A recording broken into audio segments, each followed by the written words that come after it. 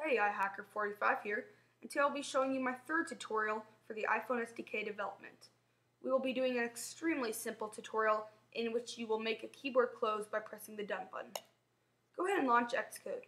Go to File, New Project, View-Based Application, and we're going to name this Keyboard Done. Let's build and go to see if it's working. Okay, good.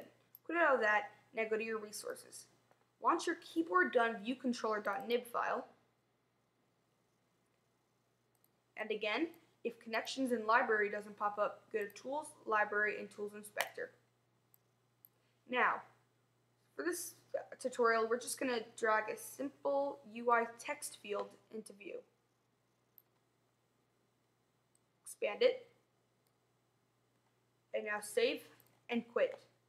Go to your classes and go into your keyboard done viewcontroller.h. And now outside of your brackets, type the following: dash, open parentheses, IB action, close parentheses, and we're going to name this done. Semicolon, open parentheses, ID, close parentheses, sender. By now you should be familiar with the IB action. If you're not, go watch my last tutorial. Now save this and go into your .m file. Now type dash IB action, close parentheses, done, colon, open parentheses, ID, sender, and do open and close brackets. Now you are done, except you have to link it. As you may have noticed, nothing's in the brackets.